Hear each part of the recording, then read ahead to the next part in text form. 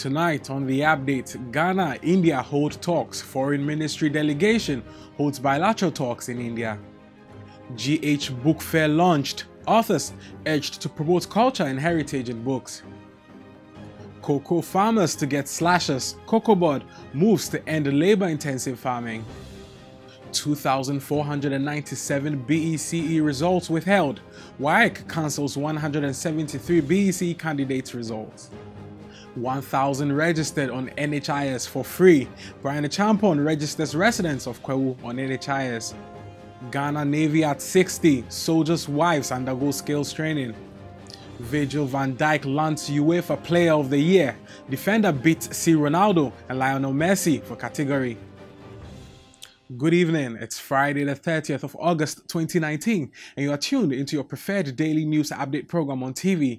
This is The Update and my name is Kofi Esiedu Berima.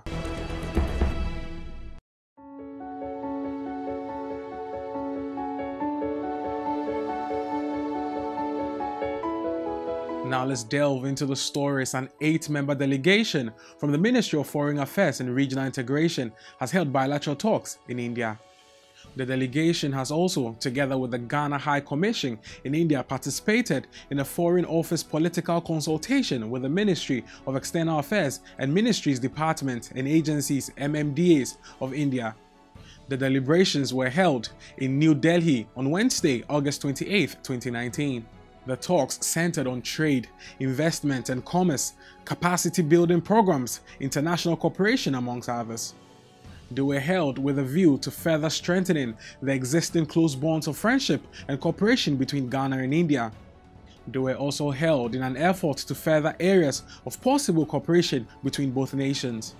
Bilateral trade between Ghana and India has appreciated over $3 billion and is expected to increase to $4 billion by 2020. Deputy Minister of Foreign Affairs and Regional Integration, Charles Oredu, led the delegation. The India team was led by the Minister of State, Secretary Shri Tirumurti. He also thanked the Indian government for the various long-duration scholarship it continues to give to Ghanaian students. Mr. Oredu further commended the government of India for its support towards the construction of the Foreign Service Institute.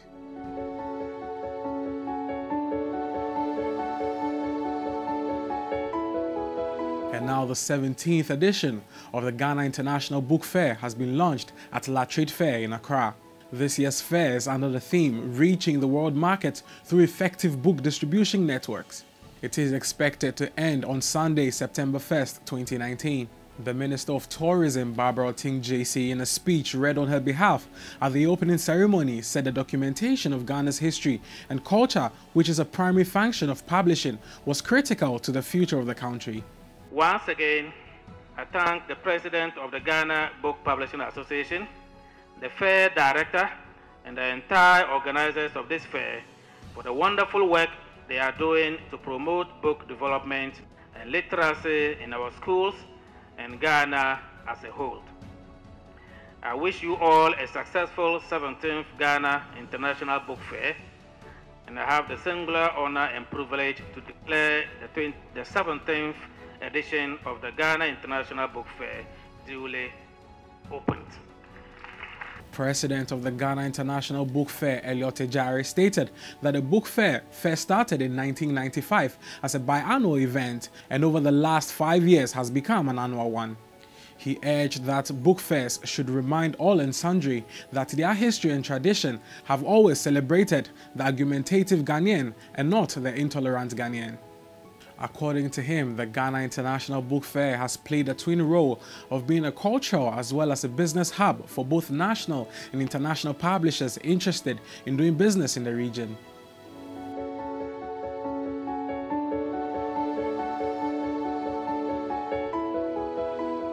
In agriculture, the Chief Executive Officer of the Ghana COCOBOD, Joseph Boahin Edu, has indicated that the decision by COCOBOD to import and distribute motorized slashes to cocoa farmers in the country was aimed at alleviating the labor-intensive aspect of cocoa farming.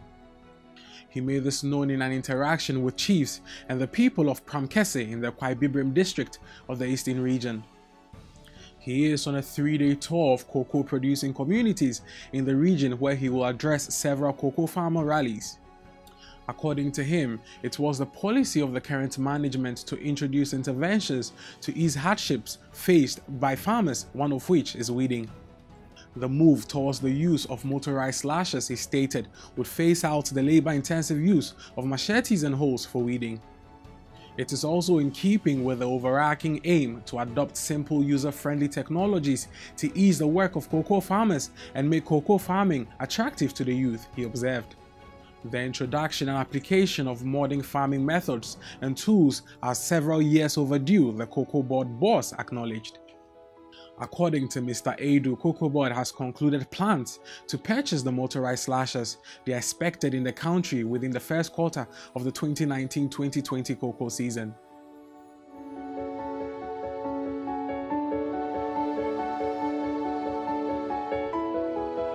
In education, the West African Examination Council (WAEC) has cancelled the results of 173 Basic Education Certificate Examination (BCE) candidates for alleged examination malpractices. An additional 2,497 subject results have been withheld pending the conclusion of investigations into an alleged examination malpractice.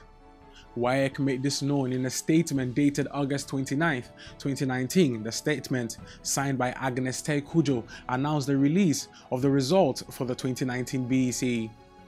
It said a total of 517,331 candidates made up of 263,602 males and 253,729 females sat for the examination.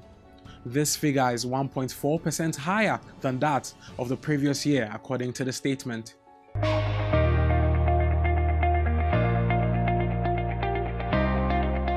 Meanwhile, the Brian Achampong Foundation (BAF) has enrolled over 1,000 residents of Kwewu onto the National Health Insurance Scheme (NHIS) free of charge.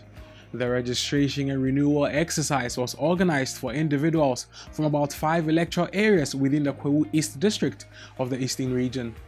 Since its inception, the foundation has undertaken numerous interventions that promote the health of the people within its catchment area, while also increasing access to quality health service. Speaking at the registration exercise, Hilary Konedu Ewa, the manager health and sports at the Brian Achampong Foundation (BAF), emphasized the importance of access to quality healthcare. He praised the collaborative manner with which the officials of Impriaso National Health Insurance Authority teamed up with the foundation to register the residents.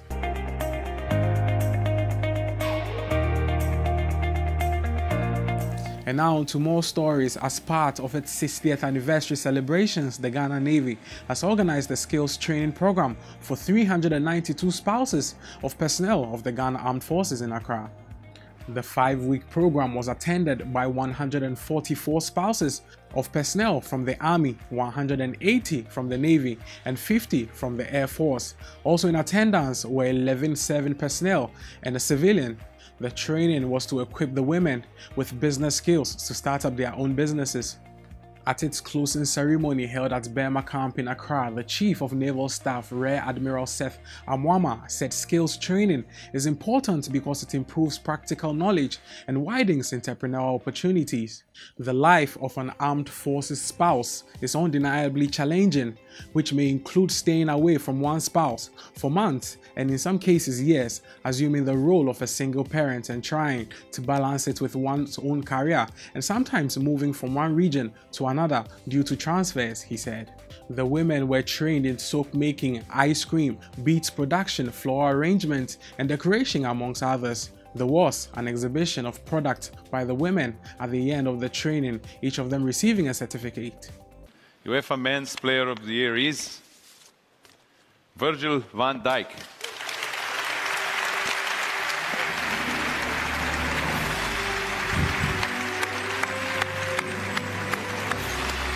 Congratulations.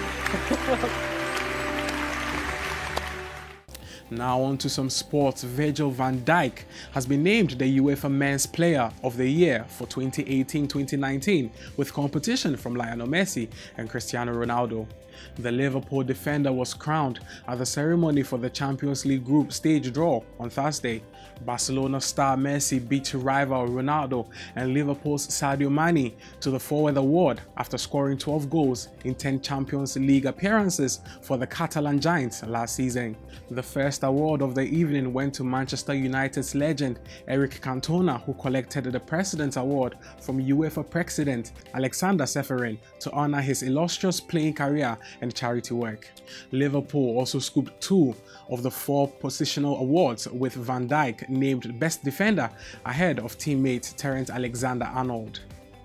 First of all, I think I need to thank all my teammates. Without all of them and without the staff, obviously I wouldn't achieve what I've achieved over the last year, especially. Thank my family, of course. But yeah, it's been a long road, but it's part of my journey. It's part of who I am. I needed it like this. I'm not a player who was 18 years old and had that rise straight away. I had to work hard for every step of the way, and that's part of me, and I'm very happy about that. And yeah, what I said, I'm very proud to get this trophy, and it's all credit to everyone that's helped me along the way. Thank you for staying with us on the update. Remember to take time out to unwind this weekend and join us again at 12:30 and 6:30 p.m. every weekday for your daily news update. You can equally keep updated on happenings on our website, dailyguidenetwork.com. The update is brought to you by Diamond Cement and powered by Press Express. My name is Kofi Esiedu Berima. Enjoy your evening and your weekend.